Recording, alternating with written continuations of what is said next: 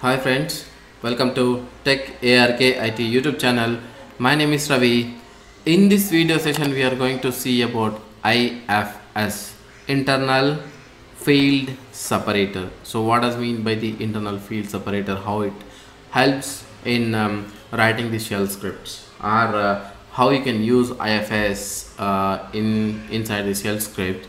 So it will be helpful for you, or how you can make use of IFS in any scripts. So let's see that. So I'm just going to create an IFS is the file name, and edit the IFS file name over here and say, so what does mean by IFS?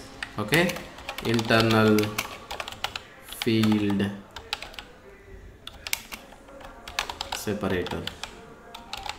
Okay, and in this video we are going to see that in this IFS. And I would like to say, like, I would like to cat the file. Example, say I'm just assigning the cat command over here using the /etc/password file.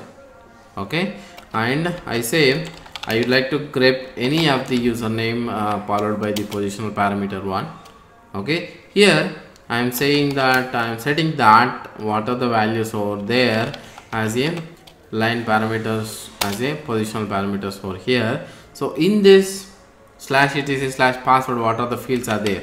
Okay, let's example go to here and cat that password file over here. So there are so many fields. So in this example, say that if you see this one, so the first one is the username, and the second one would be the password field, and the third one will be the user ID UID, and the fourth one will be a GID and the group identification number.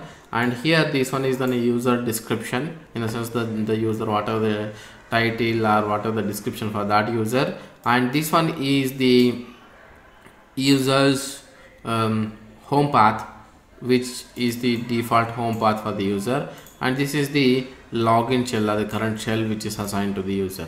So these are the fields we are going to use that fields in this script. Okay, and say the first one echo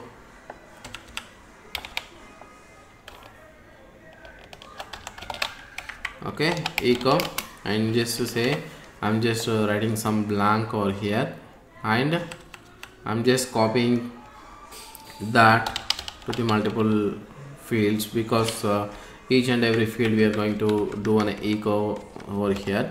Okay, in this I'm just say that first one is a username, okay, and $1, and the second one is an empty password. So there is no password, actually the password field will be empty, or it is already there in a shadow file. Okay, and $3 is an UID, and the group identification is an $4. Okay, the positional parameter, and the description of that user would be a fifth number. And what else? Okay, home directory path of the user is $6, and the last one is the current shell, so which is current assigned the shell is this one, like this. So what I'm doing already here, it is that I'm just cat that file, and whatever the username I provide in the first positional parameter, that line will be grabbed over here and set to the in the positional parameters. Basically this set command will set the positional parameters by default, followed by the space. Okay, but here what happens, let's see that. So execute this script, and my username is this one. So what happens, so it set the entire line as a single parameter, single positional parameters. But what is our output we want? So our output would be like username would be here, and the password field would be here, and the UID would be here, and the GID would be like this. So each and every field would be separated by their output, like home directory, path, description, all the stuff. but it came in the single line, so which is not we are expecting the output. So what we have to do now, so we have to use IFS, the internal field separator, which will separate your field. And using this field separator, what happens is that wherever you have the semicolon, it consider that semicolon as your field separator, so that this comes to the one positional parameter and this comes to the second positional parameters, this comes to the third positional, fourth, fifth, sixth, seventh, like that. So these 7 fields will go into the each and one positional parameters separated by the internal field separator. I am using colon over here. Okay, let's do that and execute this script, and I am typing the username called Ravi.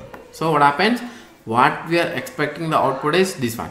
So the username, password, UID, GID, description, and home directory and current shell. So like this, what happens here is that internally whatever you would like to differentiate, or you wanted to cut the text into the multiple parameters, you can use this internal field separator as a thing, and you can, it is an bash inbuilt feature which can be separate your using any method, like you can use comma separated values, or you can use colon separated, semicolon, or whatever the value you would like to use, that can be used to be separate your fields. Okay, that's about it. Thanks for watching. Stay tuned. Please subscribe to the channel for more upcoming courses and videos. Please follow us on social networking sites. If you have any technical related questions, you can ask.